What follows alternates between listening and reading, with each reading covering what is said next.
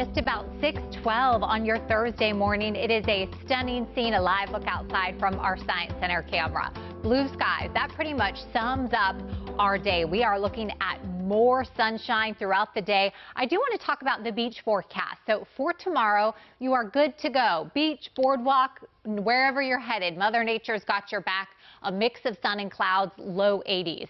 Saturday is looking on the soggy side, so temperatures are going to top out in the mid-70s, going to be cloudy with wet weather. Sunday, a little bit of shower activity in the morning, but most of your Sunday is actually going to be good to go, again, out at the beach or wherever you want to be on your beach vacay.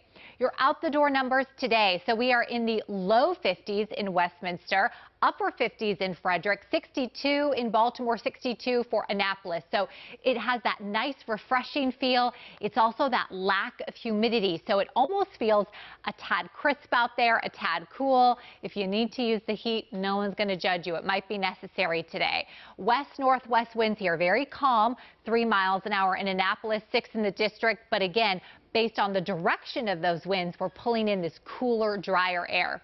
On the Futurecast, note the timestamp. It's rolling ahead, but nothing is popping up here because we're looking at pretty much solid sunshine throughout the day. A few clouds, they're going to be few and far between. Then, as we move into Friday, it starts out sunny, and then unfortunately, clouds take over later on in the day. So let's soak up today's sunshine. There's that high 86 degrees, and remember, because of the low humidity, that 86 is going to feel like the mid-80s rather than the mid-90s.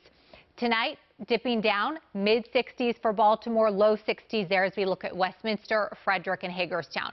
We're warming up over the weekend. Unfortunately, we're also looking at wet weather over the weekend, not just for Ocean City as we talked about, but for central Maryland as well. So